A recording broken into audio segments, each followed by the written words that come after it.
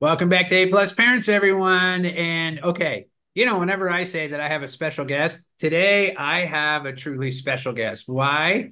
Because we share the same last name, and this is my son, Raphael. So we wanted to just kind of talk a little bit about what he's done as a homeschooler. He's now a high school graduate, and talk a little bit about what he's up to, where he is, and how he was able to use homeschooling to really, if you didn't know, we're a pretty international family, and what it looks like and where he is and what he's up to. So first of all, Rafa, hi. I know, dude, it's nighttime where you are. I'm right now we're in two different countries, and I'm heading back. Well, actually, you're coming here to visit, and then I'm gonna head back to Spain with you, but I'm in Puerto Rico right now, and then I'm finishing up homeschool conventions, and then we're all going to head back to Spain at the here pretty soon, in about a month from now, which is great.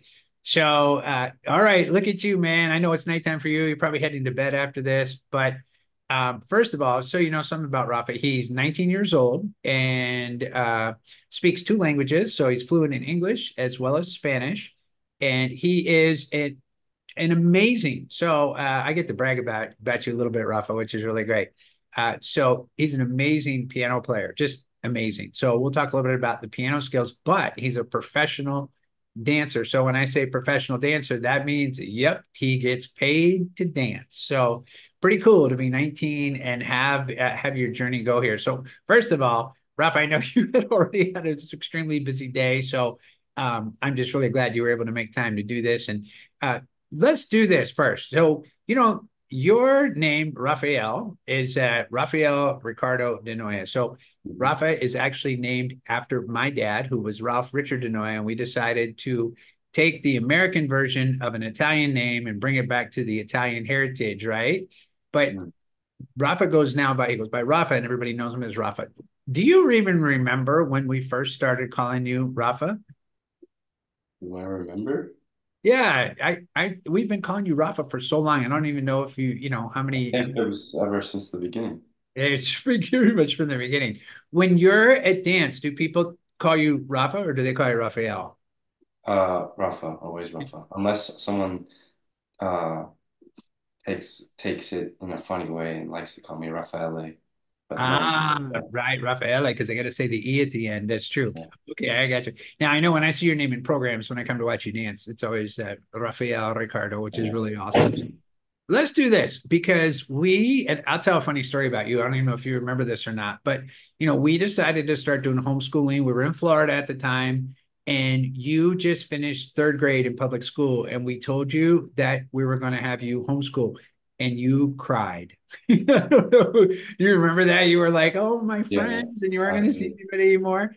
And then what was it like? You had to think all the way back. You're starting fourth grade, you're doing homeschooling for the first time.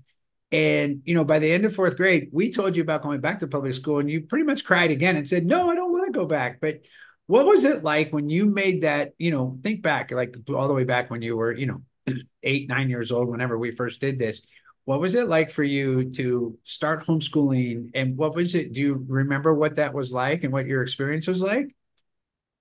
Yeah, I remember I finished third grade, was miserable at school, apart from the social aspect, which was, having friends and having a community. That's the part that kind of scared me, and that's why I didn't really want to leave school. But I was on board with the decision to homeschool and decided to try it out. My first year of homeschool, I was basically in fourth grade, and wow, was that an amazing year. I got to experience learning at a different pace, at my own pace. I had fun learning, which was something I never really experienced before. I got to be with my mom and my dad all day, every day, which was really, really, really nice. I felt accepted, and I also felt really just at ease. There wasn't as much pressure. Um, I wasn't miserable. So obviously, when the option to go back to school the following year was presented to me, there was no way I was going back because I was so happy being able to learn in any way that I wanted to. Because me, just an example, I have some weird ways that I like to learn, some weird systems. Maybe not weird, just different, and that I was able to express that and be happy while learning because I was doing it my own way was incredible, and I would never do it any other way if I had the choice. Oh, So, that's good. And just so you know, we weren't going to send you back. We just wanted to see what you would uh, say. So that oh yeah. wasn't an option. All right. Look, in Florida, you were dancing, right? Mhm. So, you really started out as a hip hop dancer, right? And Mhm. oh my gosh, how many times we went to all we went to all the shows and went to the competitions and all those good things.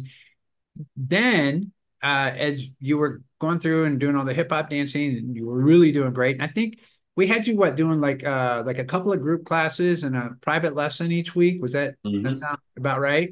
Two I or think it three was. group classes and a private lesson, yes. Yeah. So we had you're going a few hours a week to the dance.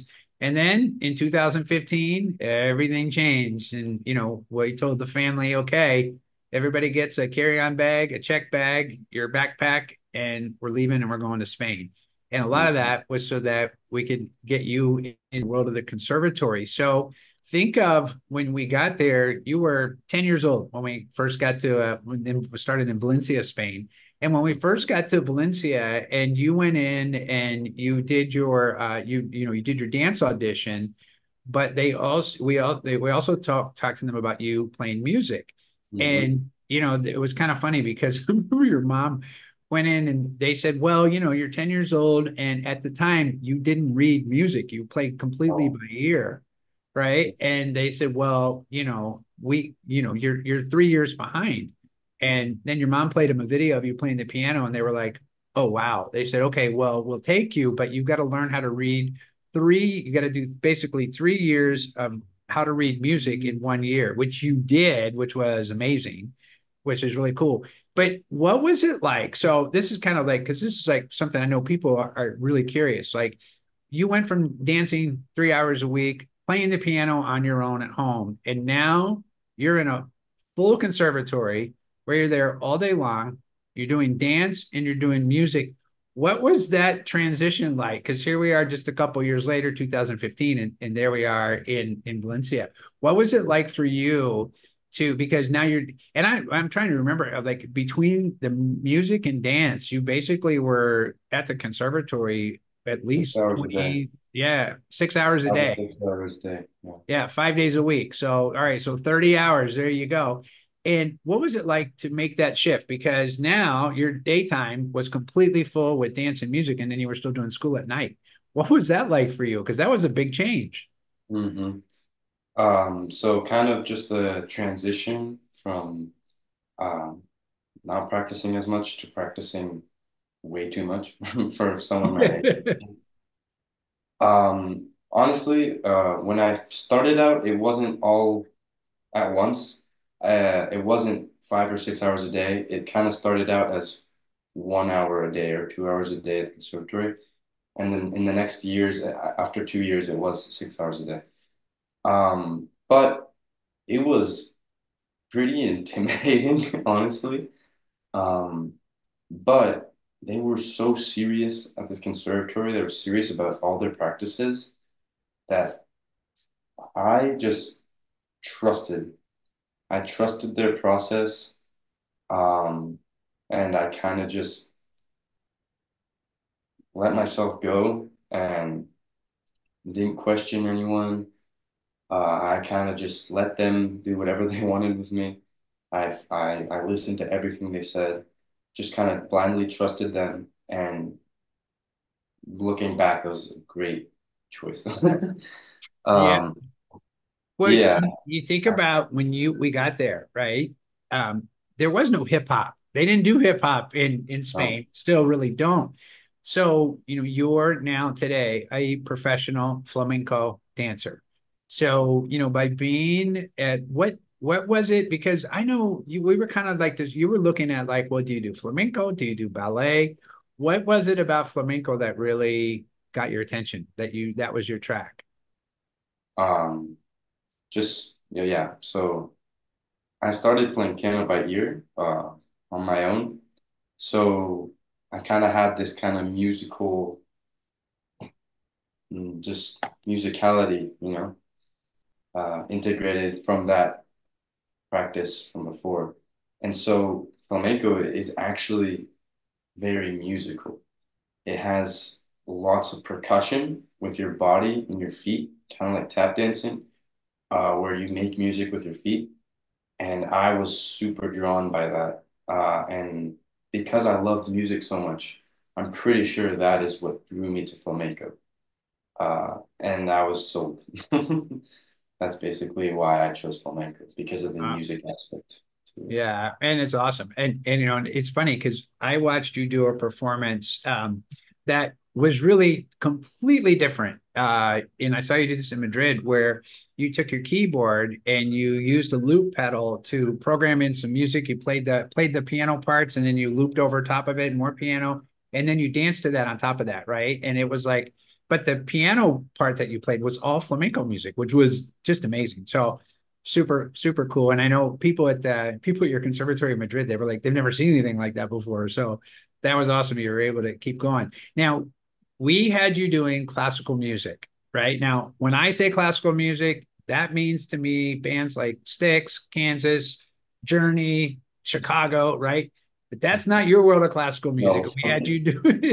We had you doing classical music for a long time. Made your grandma super proud because she got to have you here play Chopin and Mhm. Mozart, but all those different genres of classical music, right? But I can't remember when we did this, but it was a couple years later that you decided to, I think when we first went to Madrid, it was about just over 5 years ago, Mhm. that you started taking jazz piano. Mhm. And so did you notice making the shift from classical music to jazz music? Did it really, did you notice that did it help or did it add to your dancing at all? I think one of the biggest things of jazz is the improvisation aspect of it. Something that classical music doesn't really have. It's not its strong suit. Classical music has incredible technicality with the sheet music and dynamics. It's very technical and I totally respect it, but it does not have something that is impromptu, like improvisation. And that is something that jazz really introduced. Well, like that's what jazz introduced that to me, that improvisation. And in dance, there's a lot of improvisation as well. I really think that jazz did open my mind to being more free to improvising and creating my own material, my own choreography, my own music. And that I think also really developed my expression because I'm creating my own voice. When I have the tools to improvise and create things that are my own, I'm creating a language for myself, which I can incorporate to dance and music, with art in general. So I think that's what jazz really did for me, and I'm really happy that I did. That's very cool. Well, and for people that are listening, one of the things, as a family, right, and going to Spain, in terms of cost and what it is to be able to have you be in a conservatory where you're doing 30 hours a week, you're doing music, you're doing dance, you're doing all these different things, right?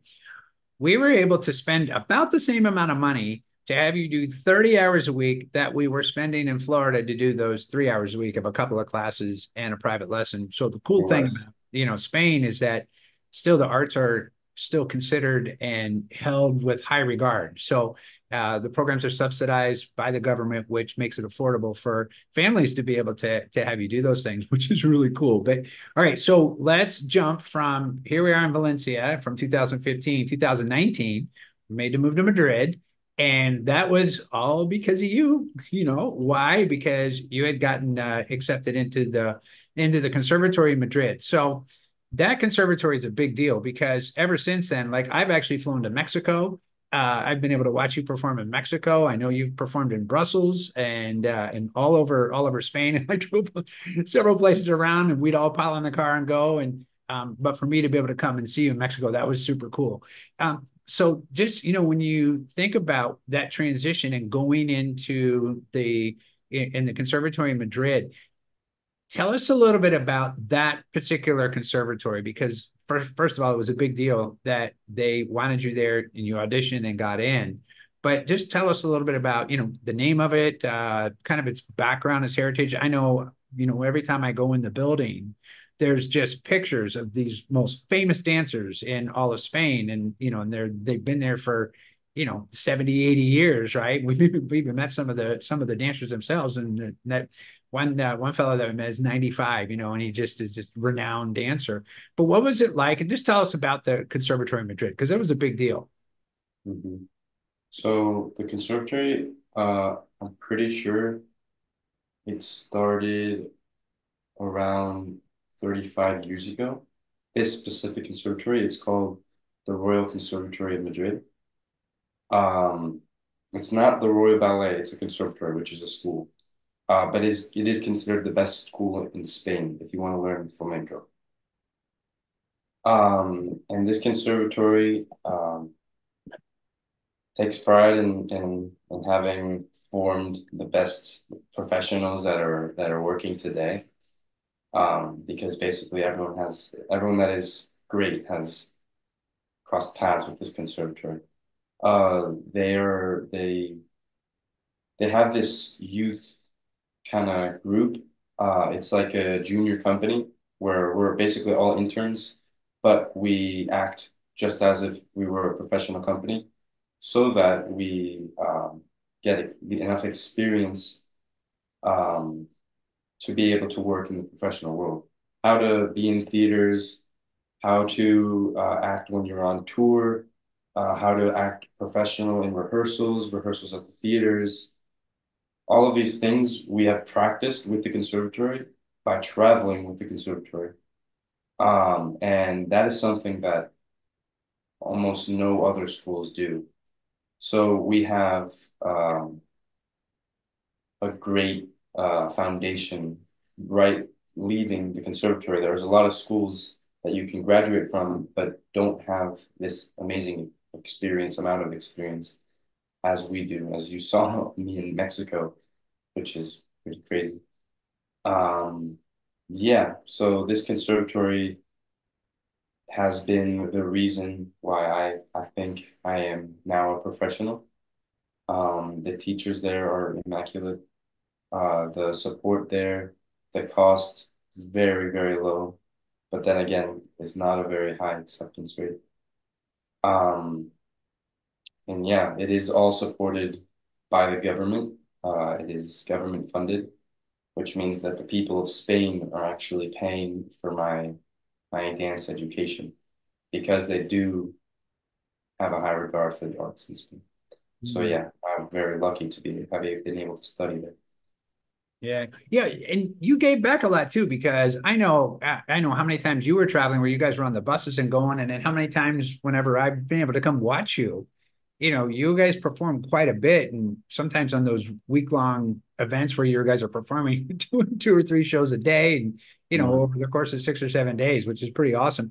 And it's another way to give back to the community, for the community supporting you and the company in the arts, which is really cool. So, all right, so you turned 19 in March. You graduated from the conservatory here in June, as we just wrapped up. You just completed your training, and Mhm. then there was a brand new dance company, a flamenco dance company, right? I guess ballet and flamenco, that dance company that is created, and I know there was over 400 people that auditioned for this. So tell us about your experience in auditioning and what it was like for you. And I mean, there's so many countless times that we've seen you perform, and just we know how good you are, right? But the opportunity to go, there was there over 400 people that auditioned for this company.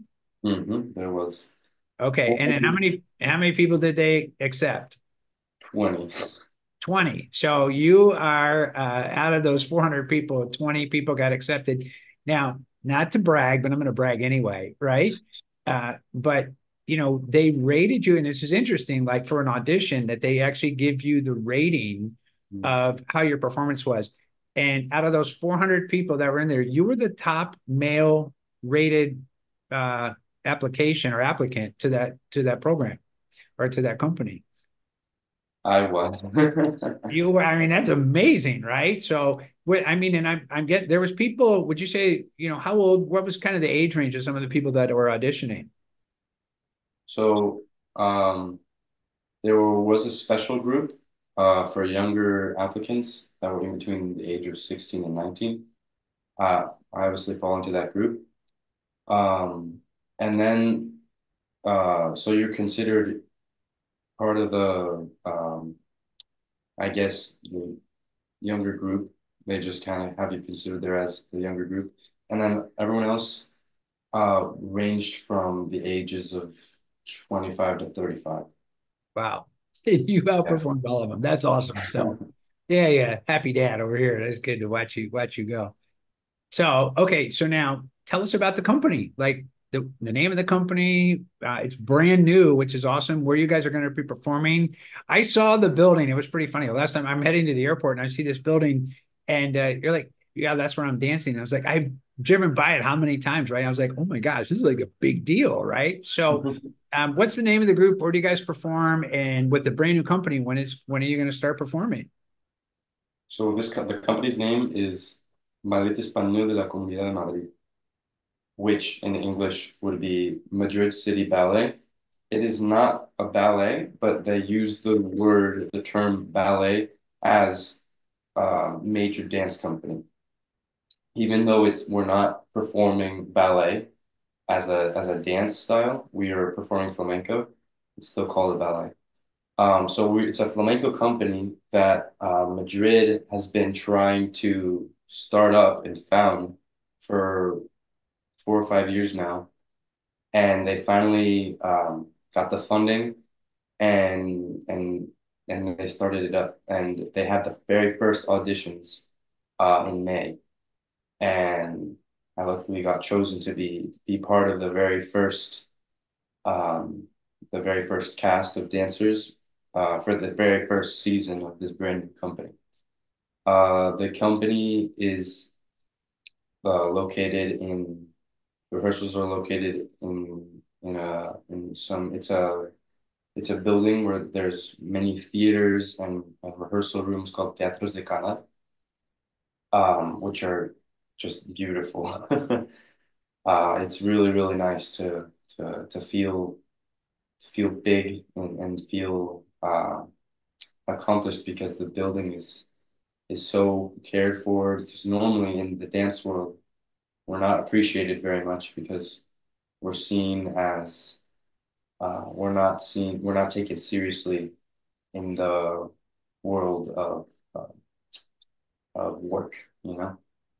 Um, and we're starting to build a show, which we will premiere in October. We have 3 months to create a 2 hour show, so we're hard at work getting everything ready. And yeah, I'm really excited to start the season off with this brand new company and see what offers will emerge from this company. For right now, I have a 1 year contract, but that can go as long for 5 years as long as they renew the contract. So yeah, that's That's awesome. Well, here you are, fresh out of the conservatory. You've auditioned, you've made it to your first paid company. And what's it like knowing, like every day when you get up, you're going to work and your job is dancing? What's that like for you? it is a blessing. I think my dream ever since I was 13 or 14, when I really fell in love with flamenco and specifically flamenco, my dream was not to be famous, not to make it big, not to make a lot of money. My dream was just to make money off something that I love, something that makes me happy, something that fulfills me.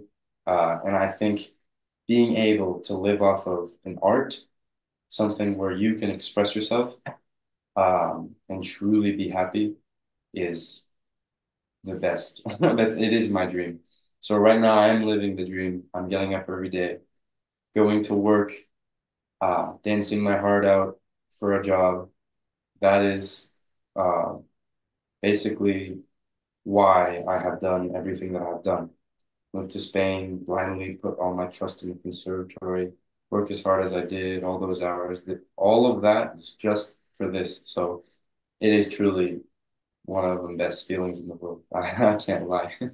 Oh, that's awesome. Well, when you say work hard too, because I for people that there are people that dance and they know the kind of work that goes into dancing and what there is.